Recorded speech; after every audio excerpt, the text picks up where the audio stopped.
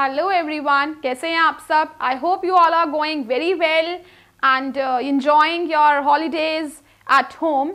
Now we are here with the part 8 of the chapter, that is People as a Resource, chapter 2nd of economics book. Part 8 को लेकर आए हैं and what it is there in the part, quality of population पढ़ रहे थे जिसमें हमने education sector का कर लिया था and now we are heading on to with the second factor on which the quality of population depends, that is health के ऊपर. बच्चा हेल्थ इज वेरी इंपॉर्टेंट. कौन अपनी कोई कंपनी में कोई एक अनहेल्दी पर्सन को रख सकता है? As I said, rather being an asset, rather being a very important person of the company, वो कहीं लाइबिलिटी में, कर्जे में ही कन्वर्ट ना हो जाए कि उसके ऊपर इन्वेस्ट ही ना करना पड़ जाए, राइट? तो health is very important. The health of a person helps him to realise, अगर वो हेल्दी है तभी तो उसे पता चलेगा कि उसमें कितनी पोटेंशियल है, कैपेबिलिटी है काम करने के लिए. एंड अनहेल्दी पर्सन, एक पर्सन जो अनहेल्दी होगा वो कंपनी के लिए क्या बन जाएगा? लाइबिलिटी बन जाएगा. वो क्या बन जाएगा? कर्जा बन जाएगा. Rather being getting very good output from him, क्या बन जाए? कंपनी को कहीं उसके ऊपर ऑर्गेनाइजेशन को इन्वेस्ट ही ना करना पड़ जाए अगर वो हेल्दी नहीं है. So no one will employ N ill person. Hence improvement in health status of the population has been the priority. हमेशा से कंट्री की ये प्रायोरिटी रही है कि हेल्थ तो अच्छी होनी चाहिए, बिकॉज अगर पर्सन हेल्दी होगा तभी वो काम कर पाएगा. एंड उसके लिए हमारी गवर्नमेंट ने क्या करा? उसके लिए हमारी गवर्नमेंट ने नेशनल हेल्थ पॉलिसी बनाई. The features of the national health policy, it aims at, M क्या था कि ज्यादा से ज्यादा health care facilities, health care clinical centres open करे जाए जहां पर सबको एक चीपली ट्रीटमेंट्स मिल सके. It aims at improving the nutritional services with special focus on the underprivileged segment of the population. What they are saying, underprivileged segment, especially primary healthcare centers, clinical secondary healthcare centers open करे गए, जहां especially villages में ये open करे गए जहां पर जो underprivileged हैं, the one those who are from backward caste and they are not having enough money, afford नहीं कर सकते वो treatment, तो वहां पर ये सब कुछ open करा गया. India has built a vast, India का एक बहुत अच्छा structure है हमारा, in the form of infrastructure है, hospitals हैं, manpower at primary, secondary and tertiary sector in government and in private sector. We are heading, बहुत अच्छे अच्छे प्राइवेट हॉस्पिटल्स ओपन हो रहे हैं, पॉपुलेशन को प्रॉपर ट्रीटमेंट मिल रहा है.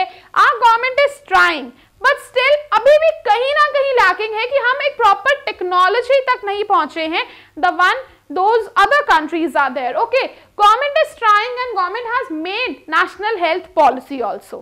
अच्छा, health rate जो है कहाँ से we can say measure किया जाता है? बच्चा, there are 4 terms: life expectancy, IMR rate, birth rate and death rate.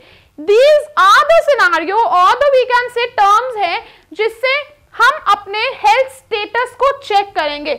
Number 1, we are heading on to the life expectancy, refers to the number of years person is expected to live. एक person कितना जीता है?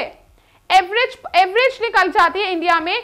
Suppose एक person जो India की इस time average चल रही है, दैट इज ऑलमोस्ट अराउंड 63, 64 ऐसे है कि एक पर्सन इतना जीता ही जीता है, अपार्ट फ्रॉम एनी एक्सीडेंट्स. वो तो कभी भी हो सकते हैं, कुछ ऐसा वो नहीं है. तो दिस इज अभी बहुत लो है.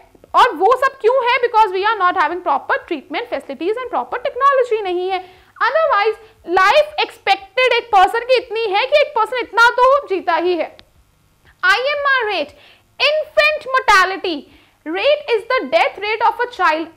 एक बच्चा, मतलब 1 year we can say, if how many children are dying before the age of 1 year, एक 1 year से पहले, 1 साल से पहले ही जिनकी डेथ हो जाती है, वो रेट कितना है? और वो ऐसा क्यों है? Because we are not having proper treatment facilities and technologies. ठीक है ना?